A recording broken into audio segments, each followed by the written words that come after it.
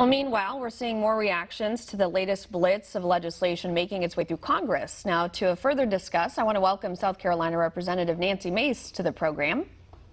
Hi, Thank you for Congresswoman. having me today. Welcome Hey, back. good Thank afternoon. you. It's Thank nice you to so have much. you. Of course. I want to get your reaction to legislation that just passed in the House yesterday. Democrats unanimously approved a bill that would make D.C. the 51st state. They argue that it would enfranchise the more than 700,000 people that live in the area. Do you agree with that?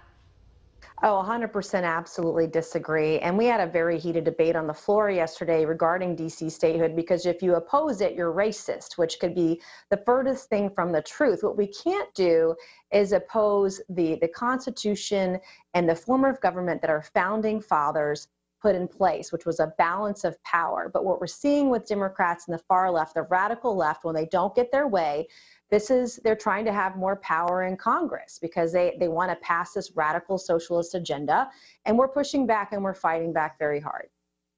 I've also seen a group of Republicans unveiled a counteroffer to Biden's sweeping infrastructure plan. They cut the price tag on that. It's down from the $2 trillion to about a $560 billion.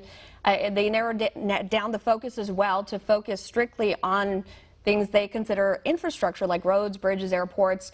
Now, Biden has said that he wants a bill that Republicans would support. Do you believe that that's true? Well, we've heard a lot. I've seen more damage done in the first 100 days of the Biden administration than I thought possible in 4 years. We've heard a lot of talk about unifying the country and working together in a nonpartisan way, but to date, it just hasn't happened yet. And there are Republicans. This is a place on infrastructure. This should not be a Republican or Democrat issue. This should be a place where we can work together. But imagine just for a moment that we put an infrastructure bill together that actually has to do with roads, bridges, planes, and ports, and not the Green New Deal. And that is where we should be working right now on this infrastructure package. And what the Senate Republicans put together yesterday and presented is about a quarter of the price tag of what the Biden administration was proposing. No tax hikes necessary to pay for that package. Well, and then I want to dig a little deeper into that. The second part of Biden's infrastructure plan, it has items related to economic recovery. It's another $1 trillion proposal. Now he's calling it the American Families Plan, and it would do things like extend the child tax credit through 2025. It would expand paid leave and child care. But like you mentioned, it would raise corporate taxes to pay for it. What are your thoughts on that? It seems like every week there's a new billion-dollar, trillion-dollar boondoggle coming out of the Biden administration.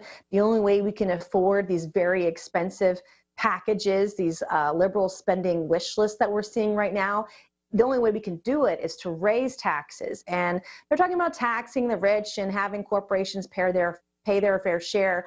All that might sound good to people and sounds great, but it's a horrible idea, especially in the middle of a pandemic, because hardworking Americans are going to end up footing the bill. There's no way around it. There will always be loopholes for the rich and corporations. And so hardworking Americans will end up footing the bill, and that's untenable.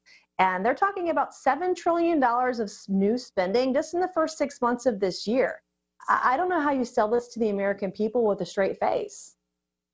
All right, and you mentioned the pandemic, so I wanted to finish off with this. I've seen reports that COVID vaccination rates are falling in some parts of the country. People just aren't going out and getting them as quickly as they were when the initial rollout happened. It's prompting some states even to stop ordering more doses. Does that concern you?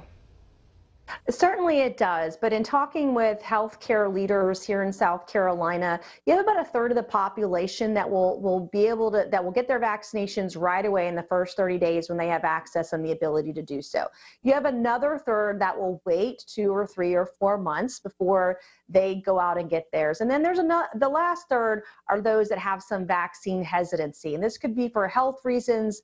This is for a number of reasons. And so we've got to give it some time. I know that in many states right now, like in South Carolina, everybody has the ability to get vaccinated. I had a really horrible case of COVID-19. I'm a long hauler. I just got my first vaccination a week and a half ago, and I'm told that for those that had a bad case and that were long haulers, that they can improve, their health can improve after being vaccinated. So I'm encouraging folks to talk with their physicians to make that decision. It's a personal decision that everyone should have the freedom to make themselves in accordance with and along with their physician and get the best recommendation to protect themselves and their families and our communities. And so states like South Carolina, Florida, we've done a really good job of balancing health and safety and keeping our numbers down from COVID-19 and getting back to work. And that's really essential to the future and encouraging great economic opportunity in the future.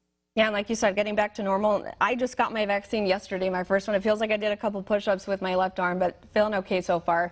Congresswoman Right. Nancy Mace of South Carolina, thank you so much for joining us. We appreciate your time. Thank you.